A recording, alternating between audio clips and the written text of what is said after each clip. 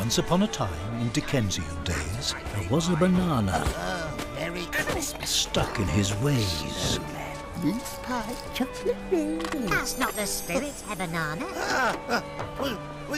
But what was the cause of him being so rotten? Santa. Being left on the plate, alone and forgotten. Who are you? I'm the spirit of Christmas.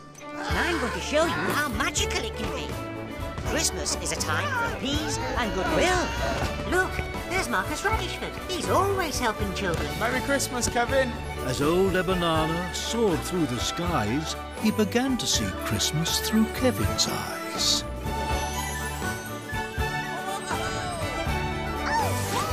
Oh, that looks painful. You should try icing it. Realizing the sadness and misery he had brought, gave Ebanana more food for thought.